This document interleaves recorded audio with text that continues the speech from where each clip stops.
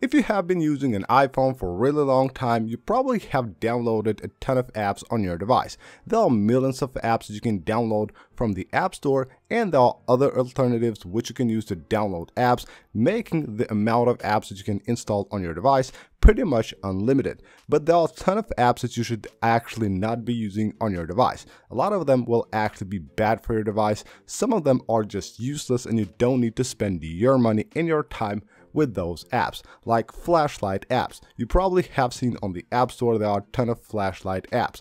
Most of them will be free, but even though they are free, they will show you a ton of ads on your device.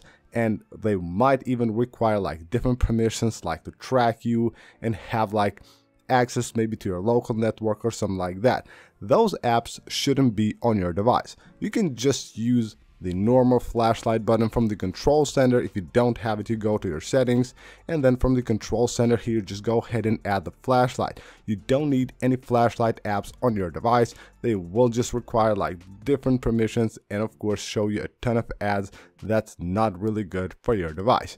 Next up will be apps that will require permissions that they don't need to. So let's say you installed a game or basically an app that doesn't have anything to do with your photos, but it still is requiring permission to your photos.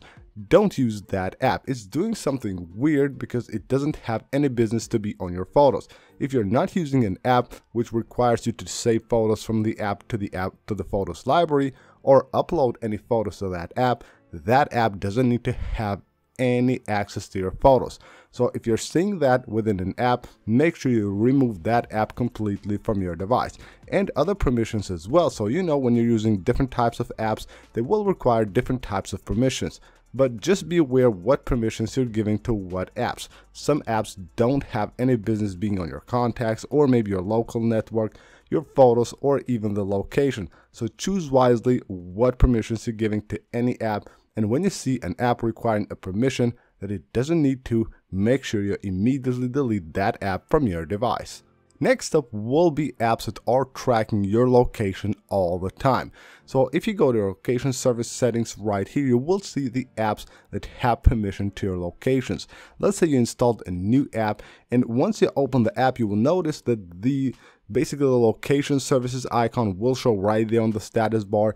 That is an indication that that app is using currently your location. But if you have an app that actually you don't need to have the location tracked all the time, maybe like of course any navigation app would do that, but other apps don't need to do that. So if you're seeing that an app while you're using is showing right there that it's tracking your location all the time, that is an app that doesn't have to be on your device. Immediately make sure you go ahead and delete that app and basically just search for any other alternatives on the App Store.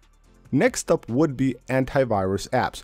You don't need an antivirus on your iPhone, point blank, you don't need it. Don't ever install an antivirus app on your device, whether that's paid or free, you don't need it. Of course, they're all like security flaws on iOS, just like on any other device, but you don't need an antivirus. Just recently we talked about a bug, basically a security flaw on iMessages, where someone could just send you a message, you won't even notice it, you won't receive a message, but it will be sent to your device, and that way the tracker can basically take just like full control, full access on your device. That was fortunately patched with iOS 15, I believe 15.5, so any older devices will still be in risk of that attack, but of course if you have updated your device like you should, you won't have that problem. That's why the best way to actually deal with like any security flaws or hacks or things like that is always to update your device. Always make sure that you have your updates automatically enabled, and always make sure that you install the security patches that Apple has been releasing. So right here, of course, make sure to go to automatic updates, have everything turned on automatic here, and never install an antivirus app on your iPhone.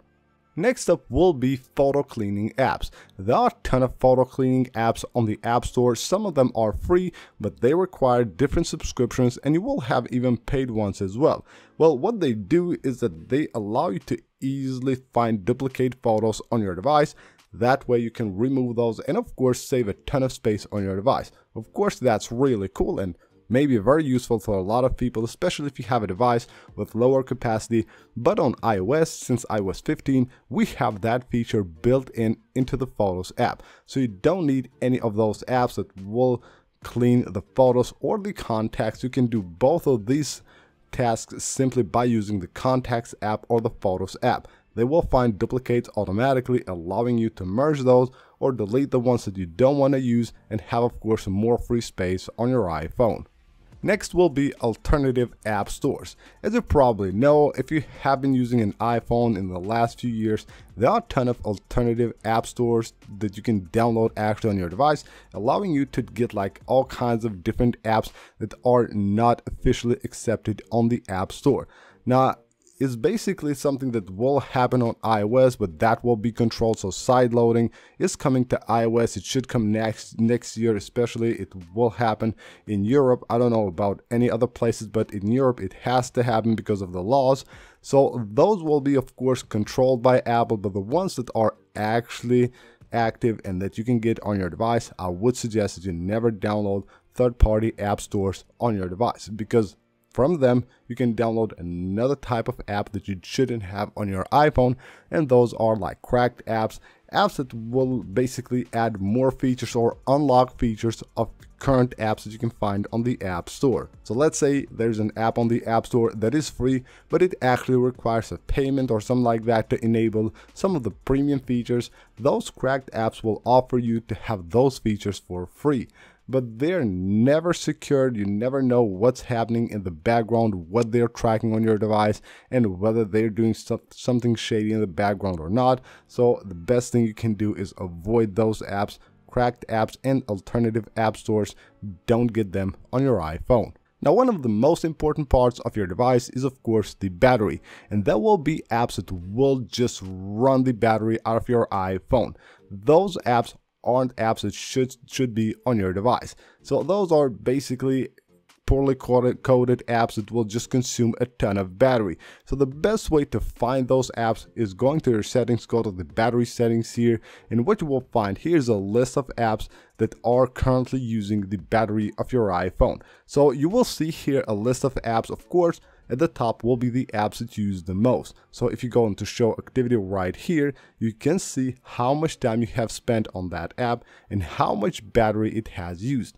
If those two don't mesh together, so if the usage time is way less than the battery percentage that is using, of course, if it's not like a heavy game or something like that, then that is an app that shouldn't be on your device. So for any app nowadays, you will find a ton of different alternatives. So always make sure that you choose the best alternative for any app that might be consuming a ton of battery on your device. Just head on to the App Store. I'm sure you will find pretty much a ton of different apps that are way better and will consume way less battery on your iPhone. And last but not least are outdated apps. Never use outdated apps on your iPhone. Just like iOS, it gets updated all the time with all the different, of course, new features, but as well as security fixes and all those patches that are really important. Apps will also get updated a lot with different fixes that they need, so always make sure that you have your apps up to date.